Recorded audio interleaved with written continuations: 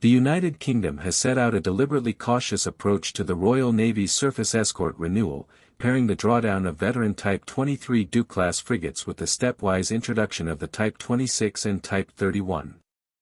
What could have been a cliff-edge risk is being treated as a managed slope. Ministers insist the plan is anchored in operational availability rather than an industrial calendar, with out-of-service dates for Type 23s reviewed constantly to keep enough hulls forward deployed. That message lands at a moment when Norway's decision to field a fleet of Type 26 anti-submarine warfare frigates alongside Britain changes the calculus in Northern Europe, promising tighter interoperability and a thicker ASW screen across NATO's northern flank. The strategic logic for this pairing is straightforward.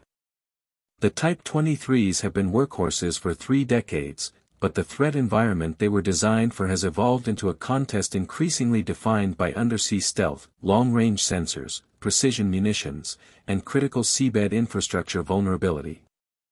The Type 26 is built precisely for this world, quiet by design, optimized to hunt submarines and shield high-value units, yet flexible enough to embark uncrewed systems and operate a Merlin or Wildcat helicopter. Combined with the Sea Ceptor missile system and a 5-inch Mk-45 gun, it offers a credible balance between area air defense, surface strike, and undersea dominance, while preserving margin for rapid systems refresh as technology and tactics shift. Industrial execution is central to credibility. BAE Systems yards at Govan and Scotstown on the River Clyde carry the responsibility of translating design promise into operational reality. HMS Glasgow is fitting out, HMS Cardiff and HMS Belfast are moving through build, and this pipeline matters beyond Navy headcount. It anchors skills, validates supply chains, and sets the cadence for capability entry without overpromising on dates that a complex maritime program may struggle to hit. By keeping the public narrative focused on availability and operational commitments, not just launch ceremonies, the Ministry of Defense is signaling that schedule will follow capability, not the reverse. Norway's move to procure 5 ships of the same class is the strategic multiplier. Operating common hulls across adjacent patrol areas simplifies everything that actually wins wars at sea: shared training syllabi, common tactics and procedures, interchangeable spares, harmonized software baselines, and a data feedback loop that improves acoustic libraries and sensor fusion for both navies. It also shapes deterrence. A submarine commander contemplating the North Atlantic now faces a network of sensor-rich frigates that hear, think, and act in broadly similar ways, compressing detection timelines and raising the risk of counterdetection with every maneuver. In peacetime, that shared architecture accelerates day-to-day readiness and enables leaner logistics when ships plug into each other's support ecosystems. Balancing the numbers through the transition is the hard part, and London is right to treat it as a living plan. Type 23s must be sustained safely and affordably while new hulls arrive, crews must be grown and retrained without hollowing out either force, and refit cycles need to be sequenced to avoid valleys of death in escort availability. This is where continuous review of out-of-service dates becomes a capability tool rather than an accounting footnote. Stretching a Duke-class frigate a year to cover a gap may be cheaper and less risky than surging a new hull early with immature systems or thin manning.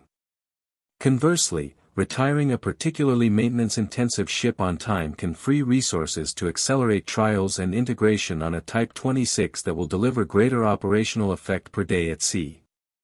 The presence of Type 31 in the mix helps absorb the strain. As a general-purpose frigate, Type 31 is not conceived as a premium sub-hunter, rather, it expands the envelope for maritime security, coalition escort, reassurance patrols, and presence operations that do not demand the exquisite quieting and sensors of the Type 26.